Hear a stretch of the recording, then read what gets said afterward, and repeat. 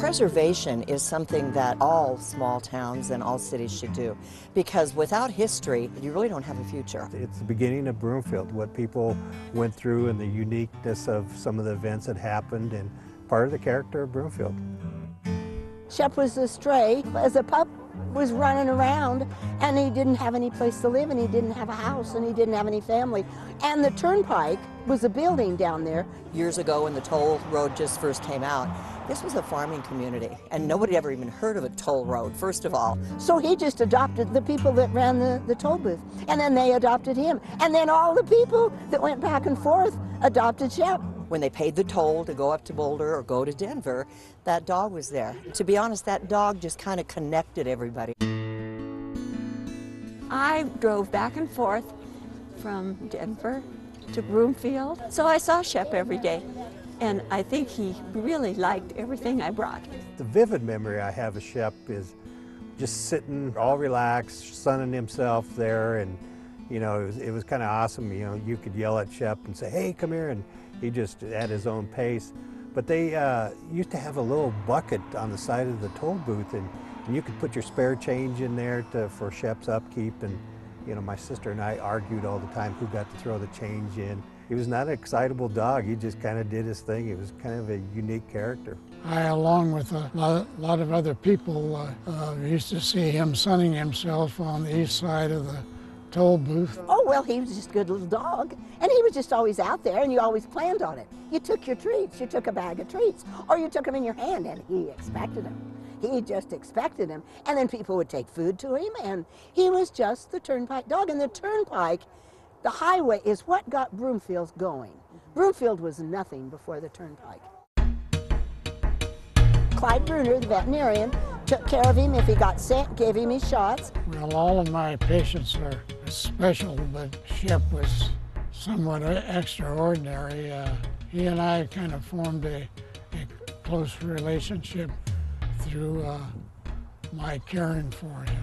You talk about the Bruner house. Well, that's part of Clyde. Clyde is actually original Broomfield. He was born in Broomfield, raised in Broomfield. You know, he's been a veterinarian here for Lord knows how long. When Shep would get into, you know, some of his little activities, you know, Clyde would patch him up, and you know, that's how they created that bond. Once he started getting older and he was having some struggles, that the gentleman in the booth actually took him to Clyde, and it was time to euthanize him. They set up a memorial. You know, they wanted to bury him out there. When I heard we were going to have the possibility of moving Shep to a new location, I wanted to be a part of it, since I've been here for a long time, and I still feel it's a really unique part of history of Broomfield. Today we're up here at Shep's gravesite, and today we're going to remove the headstones. We're going to take the fencing and move Shep up to his new location. We're relocating him up at the depot, which is another historical landmark part of Broomfield, next to the Honey House. It kind of just adds to you know, a central location of all the historical things that happened in Broomfield. My promise to Clyde is that we're going to take care of it the best, and I've got full support from the city manager's office. So it's a great project. And we know it's going to be there forever. It's going to be there long after I'm gone, so my grandkids could see the story of Shep. So we're going to take the fencing, the gravesite itself, and we're going to take the headstones, and we're going to take them up to the new site at the depot, and yeah, just tie it down. Okay.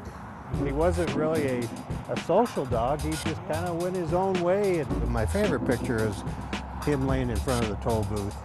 We'll get that picture and we'll put it in a clear oval shape and then glue it back there so people will be able to see what he looks like. What we're going to do up there is we're going to take it back to its original form. We're going to encase all the fence corners, and then we're going to reset the headstone. Well, we're going to have a little path. This is the roses. Going to put the roses. And here's the stepping stones towards Shep's memorial. And then you see the shrubbery that we've got going in here. So it's awesome that this day has finally come, and we get to move part of Broomfield history right alongside the depot and the Crawford Honey House. Just more history of Broomfield. You want to keep the integrity of the fence together, and it's such an old fence that you don't want to bend it up and stuff. So yeah, it's pretty important that we at least have 4 people on it to make sure we lift it the right way. It's great. I think it's fun.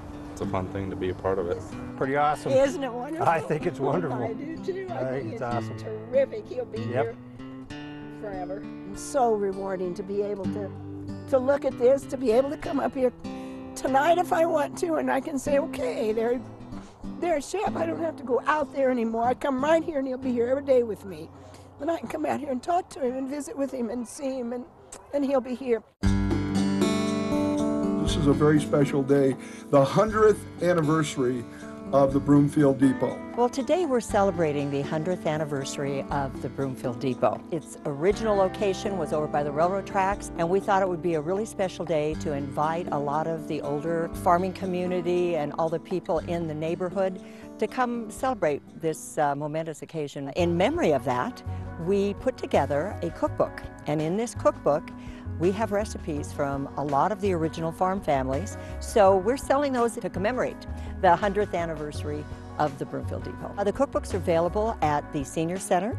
They're available at the City and County of Broomfield.